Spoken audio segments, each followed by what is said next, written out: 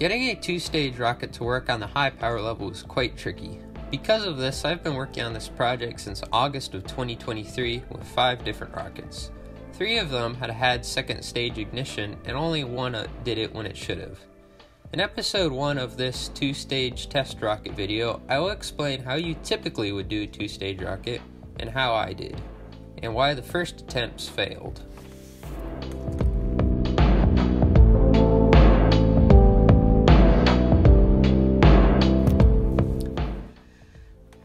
Estes Hobby model rocket motors use black powder. They contain a clay nozzle, black powder, a smoke grain, a delay grain, and the ejection charge. The way you do staging with these motors is pretty simple. You get a special motor with no ejection charge. The place where that injection charge would normally go is just bare black powder. So when that motor burns out, hot burning propellant shoots up into a regular motor above it, igniting it.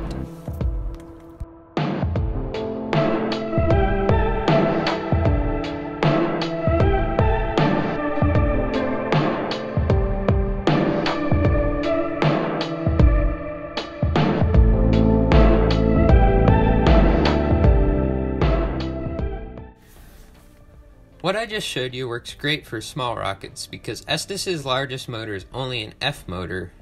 In my case, I'm using much bigger motors. In this case, I used a Aerotech H283 and an F32 motor, which work differently. So I have to use a custom flight computer I made that ignites the second stage motor after a 3-second delay.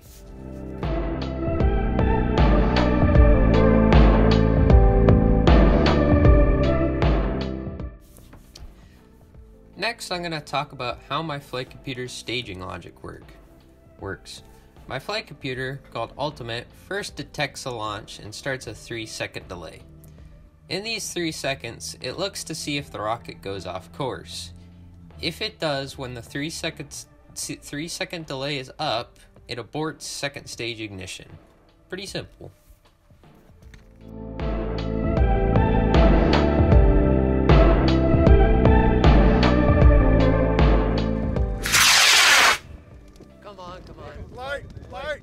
Light. Yeah! Yeah!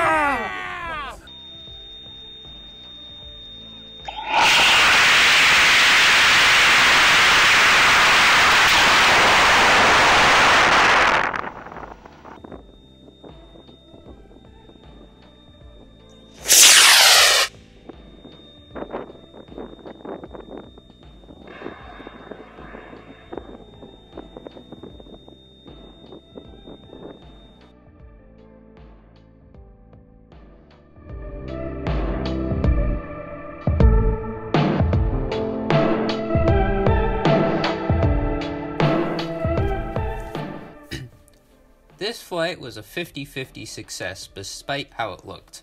What the cameras didn't catch was a ballistic descent on the booster. It turns out the H283 motor I used was a defective one.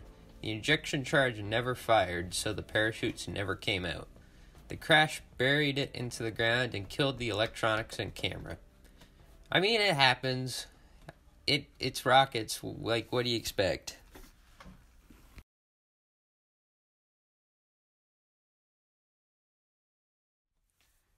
The first 5 flights failed because of unstable rockets and bad code.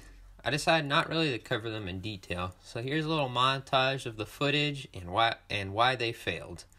In the next episode, I'll cover how I built this rocket.